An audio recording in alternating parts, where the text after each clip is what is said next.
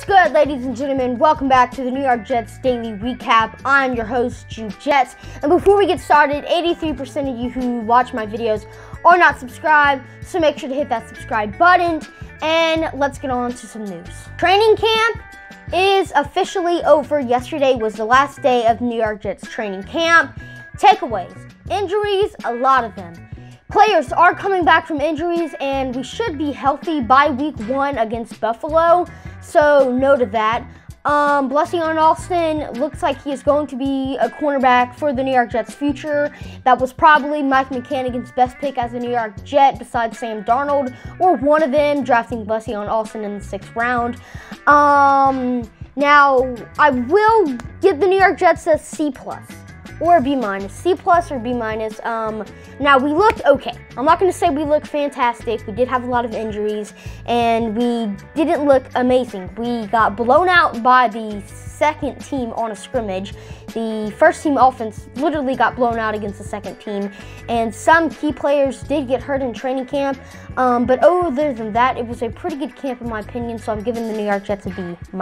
Tom Pelissero over on NFL Network tweeted out yesterday that the New Orleans Saints are sending an all-out blitz attempt to try to get Clowney. Other teams interested in Clowney are the Tennessee Titans and the Jacksonville Jaguars. A team you do not hear in the mix are the New York Jets, and these are some reasons why they should not sign him and why they aren't going to sign him. Number 1, he is better against the run than the pass. The kind of edge rusher the Jets need is a pass rusher, not a run rusher. The Jets have the second best run defense in the NFL last year, and nobody from that defense left. So we're going to be good again. Clowney wants $17 million a year. The Jets are spending wisely in free agency this year. You know, we're not trying to spend big on free agents because this free agent class wasn't the greatest. We're saving our money in the future when we're actually going to contend. Teams like the Tennessee Titans and the New Orleans Saints are in the mix because they might be wanting to push for the Super Bowl this year.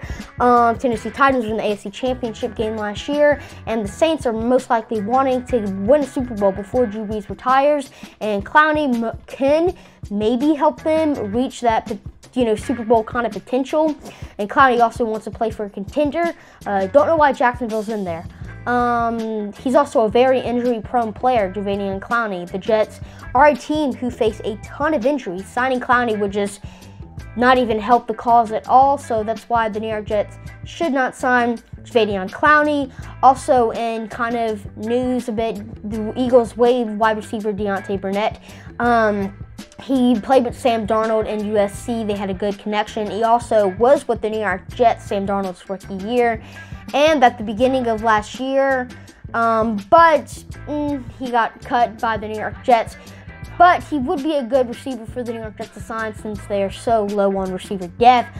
Tomorrow is the cut from 80 to 53-man roster, and on Sunday is the waiver wire. I most likely will not be making videos there because I will be at my lake house and I will not for Labor Day weekend, and I probably will not have any internet.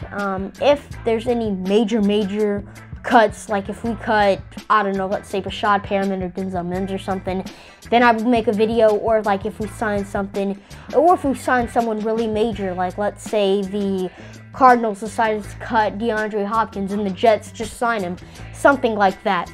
So thank you guys for watching. If you are returning, welcome back. I love having you here. If this is your first time watching the New York Jets News channel, make sure to subscribe because I post New York Jets content like this every single day. Don't forget to turn the notification bell on and follow me on social media at Jude Jets on Instagram and Twitter. This has been another New York Jets Daily Recap video. Thank you for joining me on this video today. Thanks for watching, and as always, go Jets. Peace!